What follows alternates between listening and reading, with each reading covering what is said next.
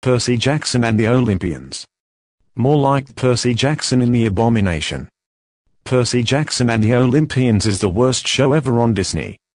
The show is about a stupid kid named Percy. And he likes to go on failure adventures. Percy is gay.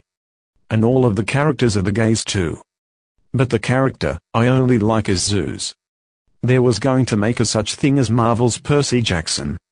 But now, they cancelled and removed Percy Jackson, replaced to Disney's Percy Jackson in the Olympians. But thank God it got removed on Marvel in October 2023. I hope it gets removed on Disney soon. Who likes this show? Frank from Sausage Party.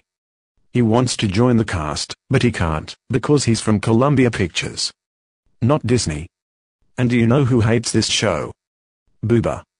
He was happy because this show is cancelled and removed from Marvel on October 2023. Percy Jackson and the Olympians sucks. And so does Family Guy.